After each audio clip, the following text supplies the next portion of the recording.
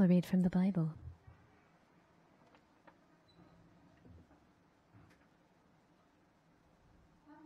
Today's passage is Mark chapter 8, verses 1 through 9.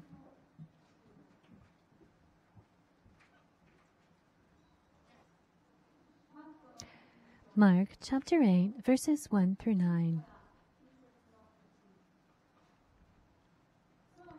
During those days, another large crowd gathered.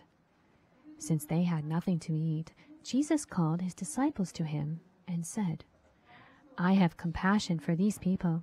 They have already been with me for 3 days and have nothing to eat. If I send them home hungry, they will collapse on the way, because some of them have come a long distance."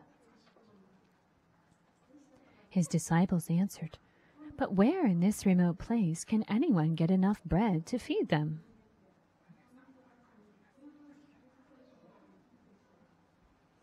"How many loaves do you have?" Jesus asked. "7," they replied. He told the crowd to sit down on the ground. When he had taken the 7 loaves and given thanks, he broke them and gave them to his disciples to distribute to the people, and they did so.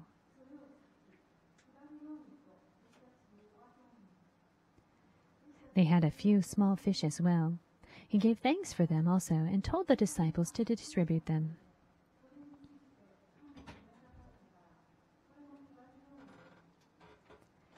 The people ate and were satisfied. Afterward, the disciples picked up 7 basketfuls of broken pieces that were left over. About 4,000 were present. Please allow me to pray. Dear Jesus, thank you so much for this opportunity to worship you this morning. To be able to worship you, Lord, is something that we have from grace, and we're so thankful for this miracle. Lord, we're able to lift up your name, and we can hope that we pray that your name will be worshipped and glorified to the ends of the earth. Lord, we want to learn more about you today and be even closer to you. We want, Lord, to be able to share you with as many people as possible. So, Lord, please use us. We want your gospel, Lord, to be able to be told to as many people as possible. We ask that the Holy Spirit prepare our hearts and fill our hearts as well. Allow us, Lord, to be able to have a clear understanding of the message today. We pray in the name of our Lord Jesus Christ with gratitude. Amen.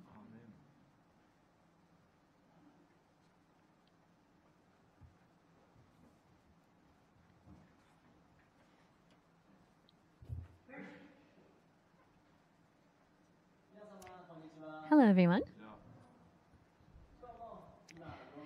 Today we're going to have a message going over the passage that was read just a moment ago. Just a while back on Twitter and SNS, there was a mother's post that really caught everybody's attention.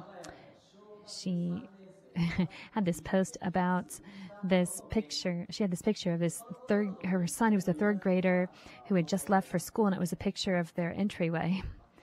And there was just things he had forgotten, like, all over the entryway of the house. And a lot of parents responded to this post. They're like, "Oh, this is the same for my kid and my kid and my kid," and for me as well.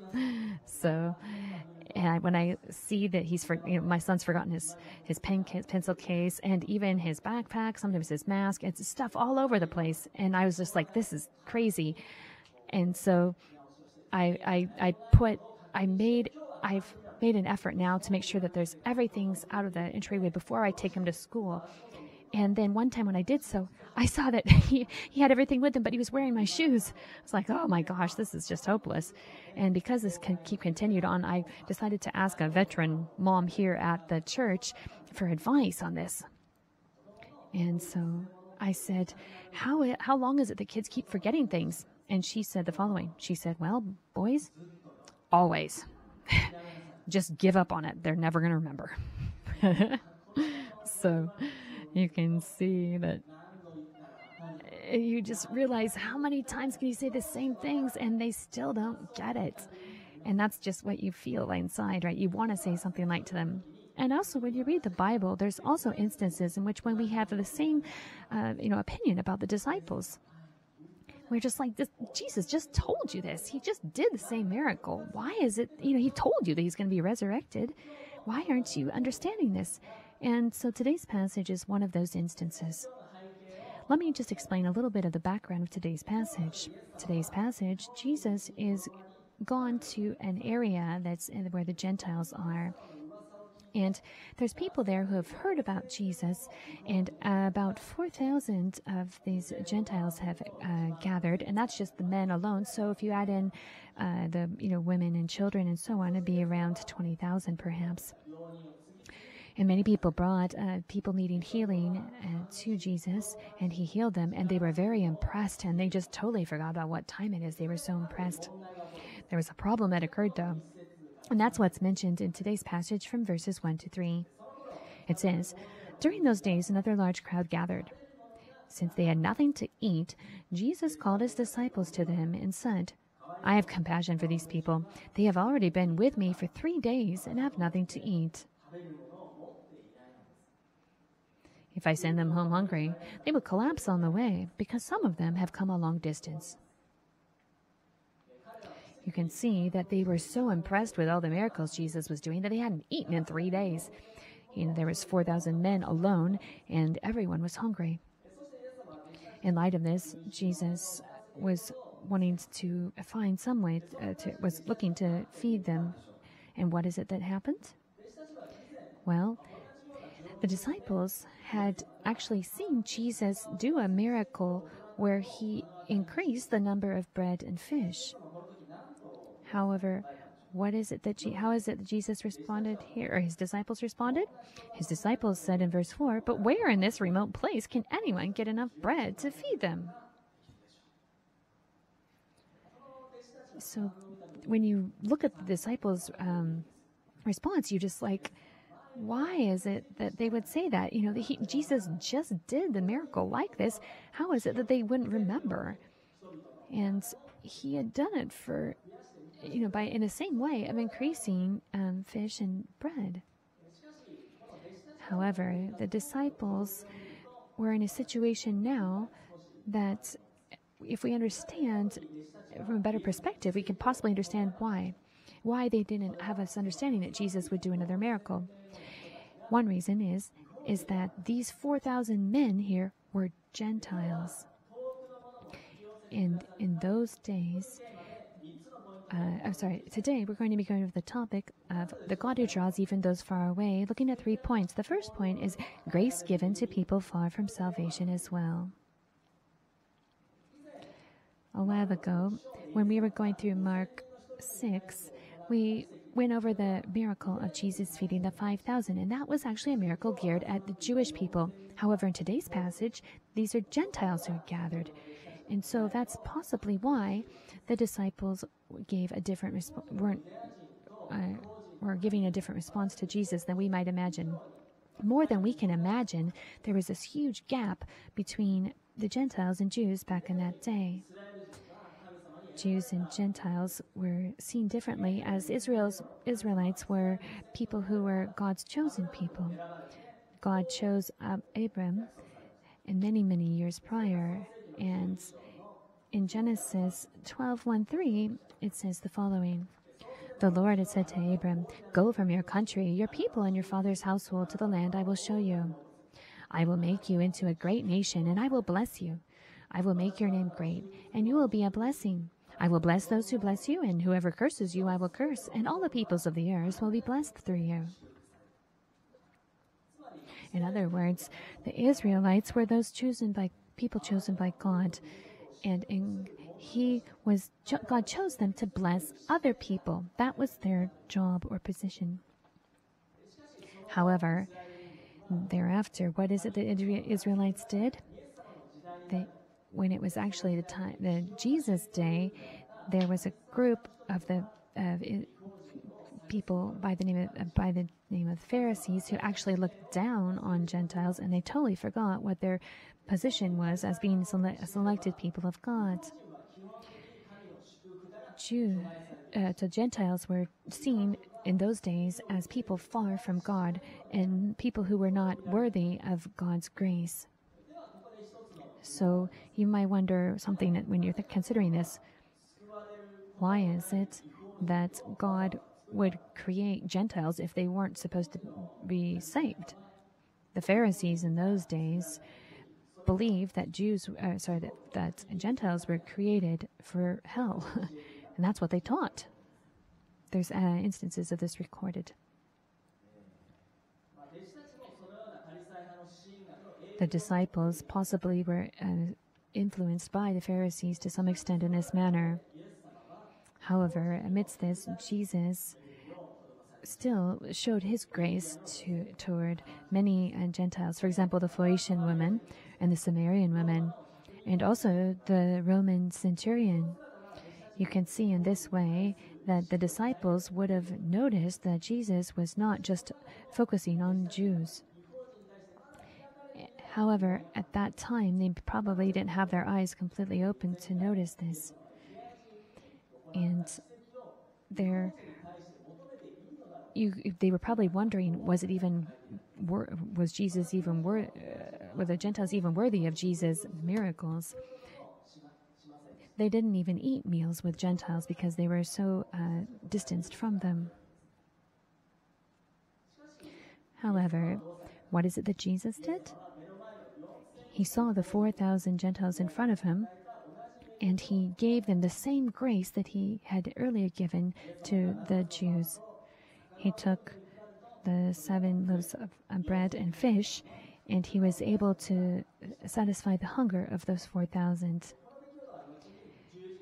This instance would actually show that Jesus' grace and God's grace is not just for the Jewish people, but for all people, including Gentiles. So Gentiles were also targeted for God's grace. In today's day as well, there are people we may consider very far from God's salvation. And so let's consider that for just a moment. For us in this present day, we may believe that there are people for which it is difficult to accept Jesus Christ as Savior. I would like to just give 4 examples. First of all, the Jewish people. In present Israel, it's very difficult or very uncommon for Jews to become Christians. That's partly due to their history. In Jesus' days, there were many Jews, and after Jesus was died and resurrected, the grace for salvation was proclaimed over all people, including Gentiles.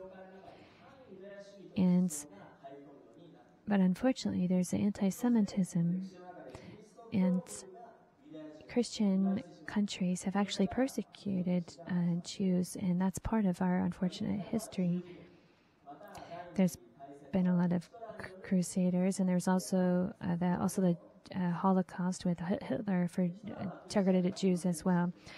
Of course, Hitler was not Christian, but he was part of the efforts to target Jews, and possibly considered some aspects of Christianity as he lived in that area. However, it's a totally inconceivable situation. However, in 1948, when Israel was established again, there's been an increase in the number of Jewish Christians. In that time, there was only a few Messianic Jewish Christians, in other words. And in this period of 70 years, though, that has increased to at least 30,000 people. You can see that in this way, that we are truly living in a miraculous day. In addition, you may think that the next group of people is also far from salvation. That is the Islamic extremist terrorist. This group of people, of course, you would consider to be far from salvation because of what they believe. However, we know that Jesus is reaching out his hand out to them as well. In 2009, there was the famous Islamic fundamentalist organization by the name of Hamas, and the son of the leader actually became a Christian, and that just shot around the world. His name is Mossab Hassan Youssef, and in the Bible as well, we can see how Paul, who was a Christian persecutor, had his heart changed to become Christian. And you can also consider that scientists would be a hard group of people to reach as well with the gospel. In general, many people think that the Bible is a non-scientific book.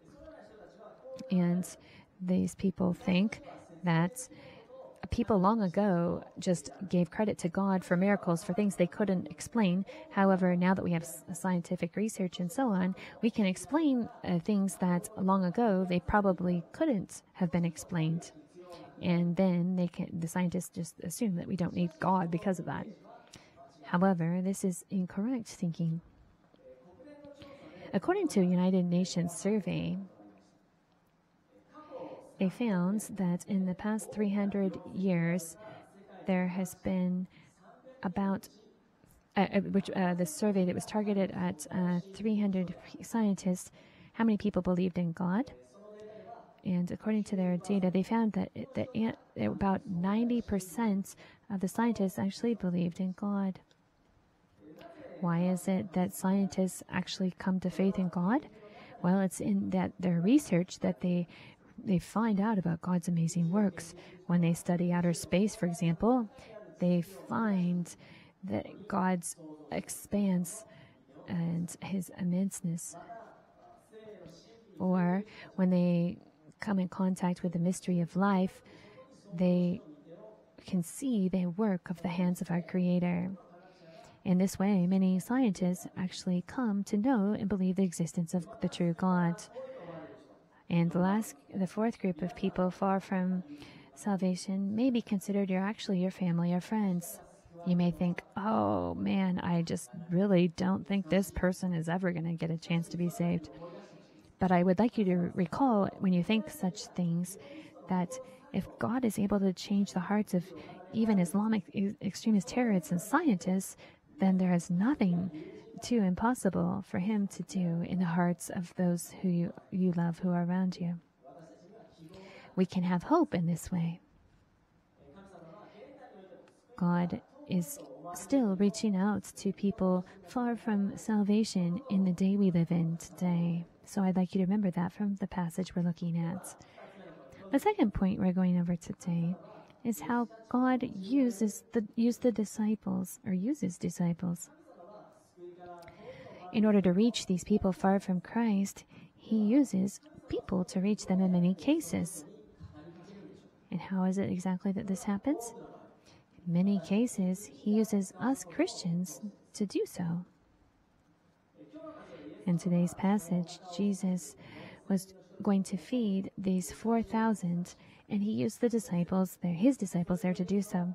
Verse 6, he told the crowd to sit down on the ground. When he had taken the 7 loaves and given thanks, he broke them and gave them into his disciples and to distribute to the people, and they did so.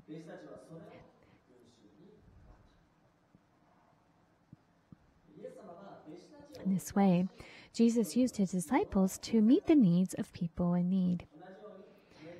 And in today's day, we can see how God uses us to reach people who are truly seemingly far away from him. He uses us.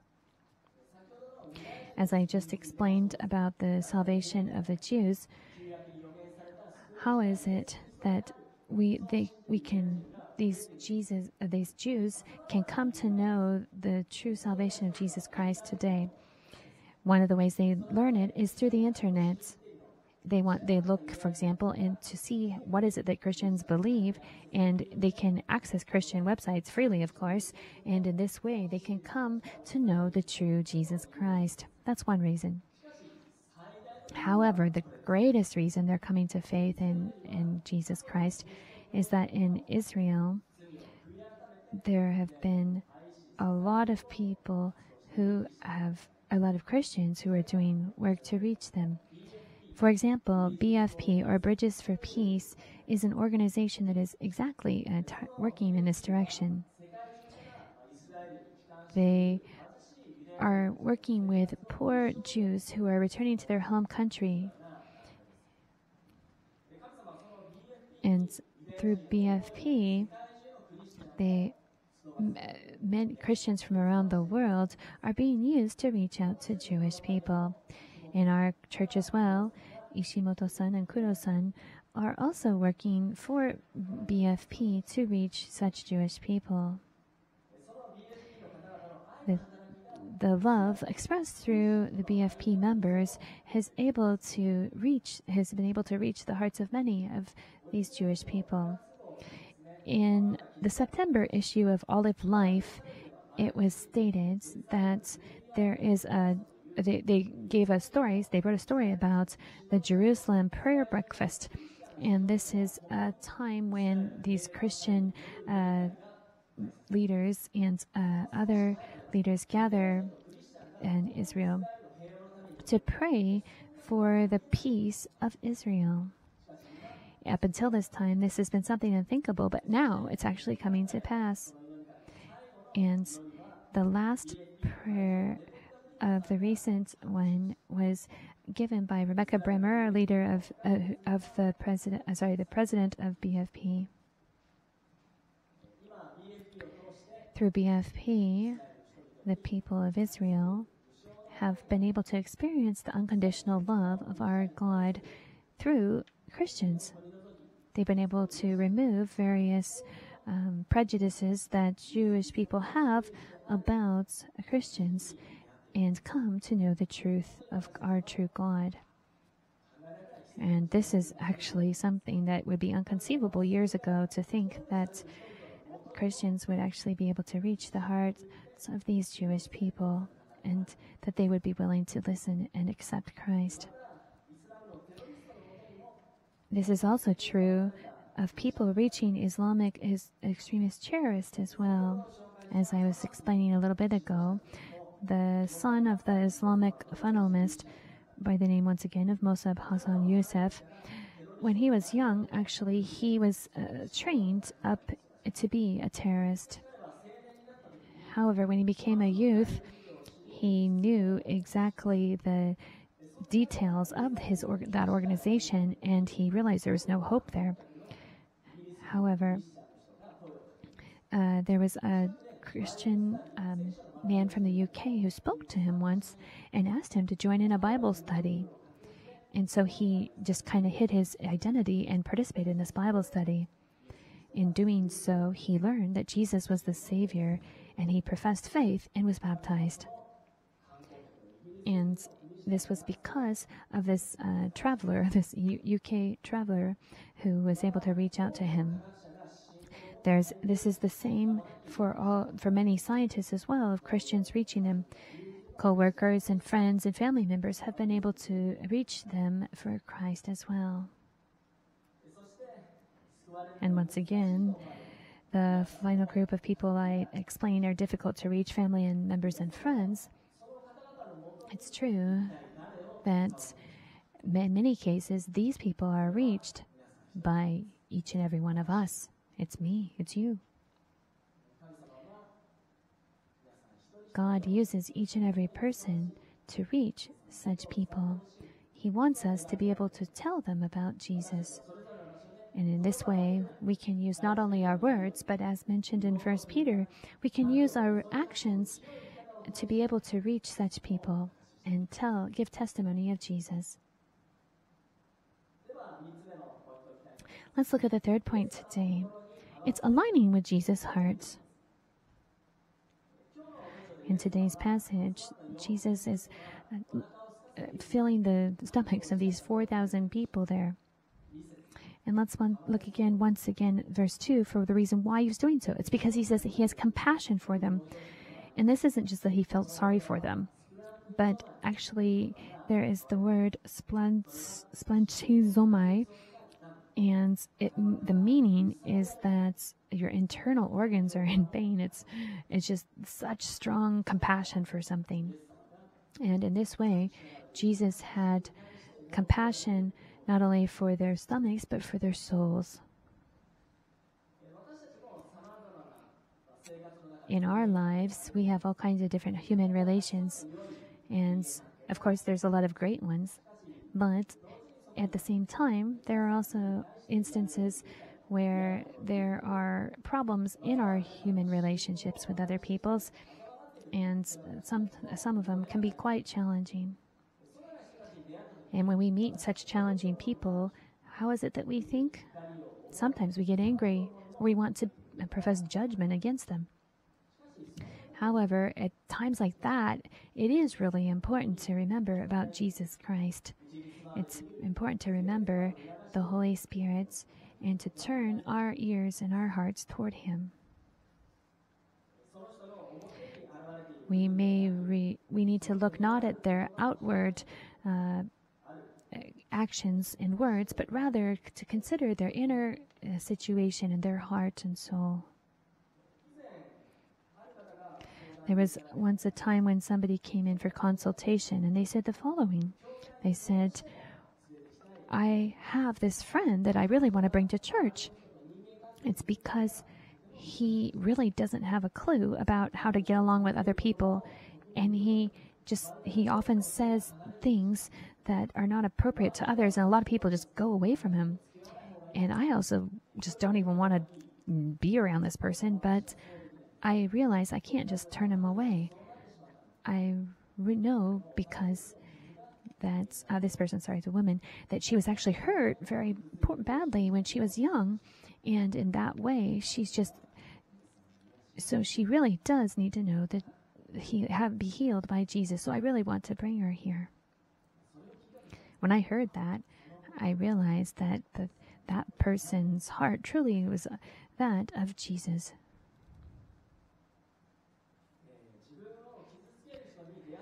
When you meet up with somebody who hurts other people, you may wonder why it is that they would hurt others, but rather getting angry about the cause of it, we need to think about the situation of their soul and heart. Lastly, I would like to share the prayer of Henry Nouwen. He prayed once when he was angry at somebody. He prayed, Jesus, I pray for those who hurt me and my enemies, and I don't want to look down on them.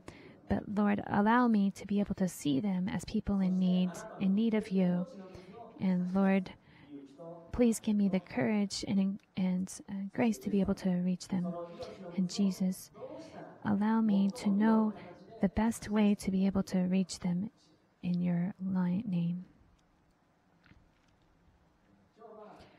Today, we've looked at the miracle where Jesus fed 4,000 people.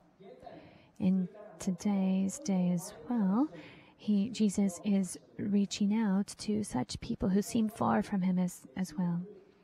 And he uses such disciples as us. We can have our hearts aligned with Jesus and give testimony of him in the various places he has us placed. Around Japan now, the Christian population is about 1%, and we haven't been able to increase that number in a long time. However, I truly believe that if we're able to just tell the other 99% the gospel in a way they can understand it, I believe many people would believe. The reason why is that all people have sinned from Adam and Eve, and everyone needs Jesus. And they do realize this. That's what they need, is salvation. It is our job to be able to be proud of the cross of Jesus Christ and give testimony of him. Please allow me to pray. Dear Heavenly Father, Thank you so much for this time to be able to worship you this morning. Today we've looked at the story of the miracle of feeding 4,000 people. We remember that Jesus in those days was reaching out to people considered very far from God's grace and salvation. And remember how not only the Jews but Gentiles were saved as well. That is the same today. We realize that there are people who in our lives where we can see they're far from you, but we know that you use us to reach such people. Lord, in order for the gospel to truly reach them, please, Lord, use us Christians as disciples to be able to reach them. Allow us, Lord, through our human relationships with others, to be able to truly share the gospel in a way people can understand it, so we can be proud of Jesus' gospel and give testimony in your honor. We're about to start heading into the holiday season, going into October. Many people are interested and excited about Christmas each year. However, it's also true that many don't know the true meaning of Christmas. We want them to be able to understand the true reason why Jesus came. Please, Lord, allow us to be able to do so. We thank you for this opportunity, praying in the name of our Lord, Jesus Christ. Amen.